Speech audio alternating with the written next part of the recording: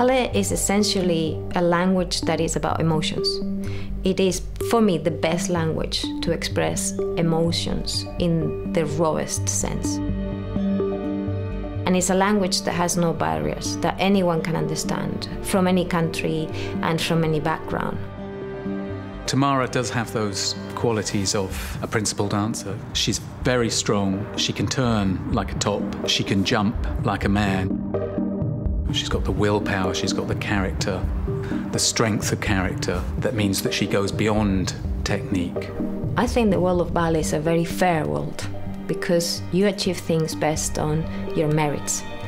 It is much less political than many other worlds. And if you put hard work and intelligence into it, you can achieve stardom. There's a lot of sacrifices that you have to make to look after yourself that much. You know, she is going to be in a rehearsal at 7 in the morning and she's not going to think twice about that. She'll be there as many times as it takes. It's amazing to see her work because she works so hard and she pushes herself to the limit every single day. Because it is a profession that is based on your own body, as your body changes, you have to continue to study to understand how to work with this constant changing tool. It's almost like if a violinist will have to work with a violin that will change constantly. Ballet is extremely tough. You are an athlete, you know, your body has to be finely tuned, you can be injured really quickly. So if you do get an injury from ballet, it can be quite intense. I've had quite a lot of pain through my career, mainly because I wasn't physically that gifted, so I had to push my body beyond its own limitations. In one occasion, I danced with a burst appendix. I wish I hadn't done it. I paid a very high price for it, but the one good thing you can take away from injury is that there are an opportunity to reassess yourself.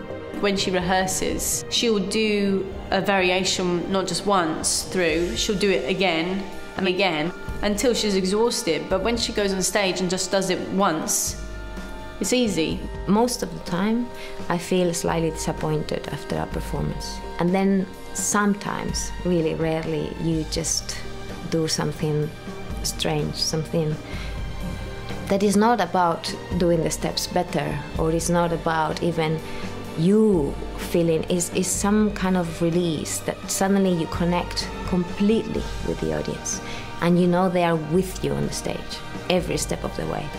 I have always questioned things. It's my nature to question everything, really.